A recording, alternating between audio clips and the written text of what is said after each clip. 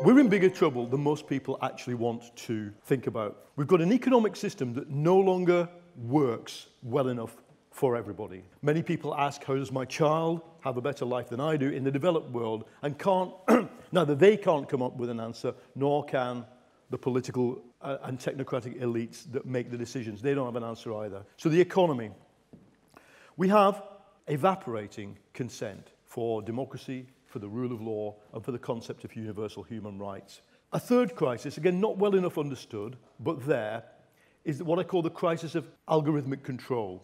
Elites and states are increasingly able to use the vast asymmetries of power and information between them and us to not only know our thoughts and behaviors, as you will know if you use Google or Facebook or Amazon, but increasingly to predict them and therefore to control them.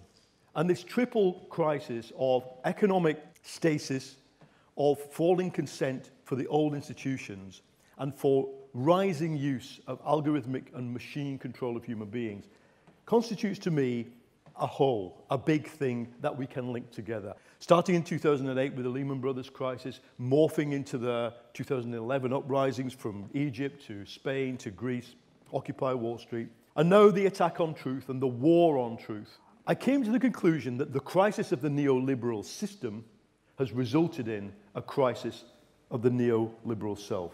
Neoliberalism, for me, is the coercive introduction by the state of market norms of behavior into all parts of everyday life. Michel Foucault, writing at the dawn of the neoliberal era, warned us what we would become, entrepreneurs of the self.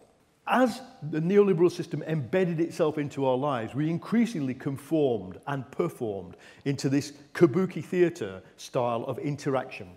We became two-dimensional, in the literal sense of Homo economicus. For Mill and Co., and Homo economicus was a thought experiment. What if people only judged everything in terms of market interactions? But the selves we built to cope with the violent introduction of neoliberalism were selves that actually did, non-metaphorically, interact in this way.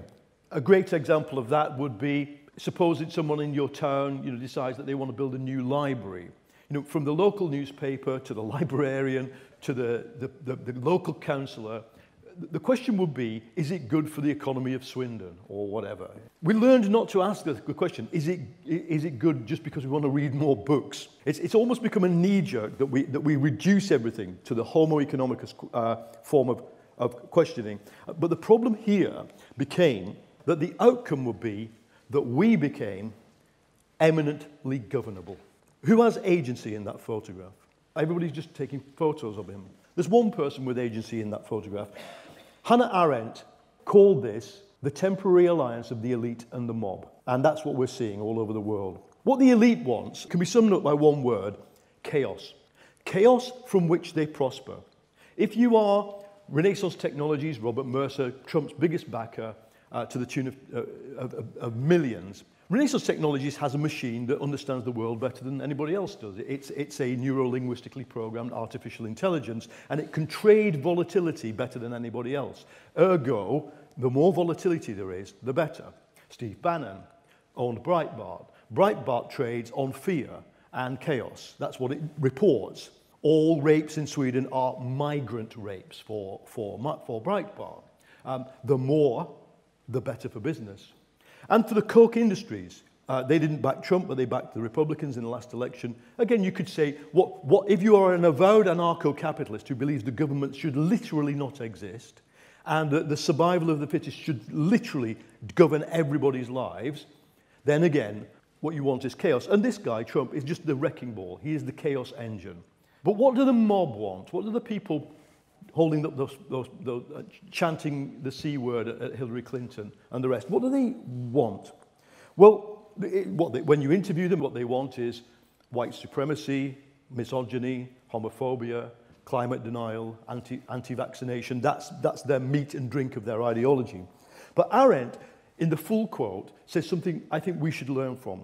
She says about the Nazis, what the mob wanted and what Goebbels gave them was access to history, even at the price of destruction. It's a pregnant phrase. They want the reversal of history. The man I interviewed on the Trump inauguration, who could not accept climate change, could not accept it because he was a cattle farmer from Tennessee. He says, if climate change is right, I have to pay a tax. And if I have to pay a tax, my children don't get my wealth at the end. So climate change can't be right. And haven't you heard about the camel skeleton that has been recently found under the Antarctic? We are asked to be sympathetic to such people, to worry about the bleak lives that they live in flyover country in America and about their supposed poverty. But there's enough evidence drawn from surveys that it's not poverty or bleakness on its own that is driving people in this direction. It is the desire to reverse history, just as Arendt predicted. But what makes it possible for them to win? As I say, the important thing about this picture is that we are looking at a state where only elites have agency. This is not an aberration from the neoliberal era. Trump himself is merely a national neoliberal. This is Thatcherism in one country. Because of the crisis of the global economy, it's become necessary for the elites to compete with each other using deregulation rather than to cooperate with each other using deregulation. That's what Trumpism, Bolsonaro, Orban, Brexit, to me, is. But what they are required to play on is a thing that neoliberalism itself created, a folk religion of fatalism.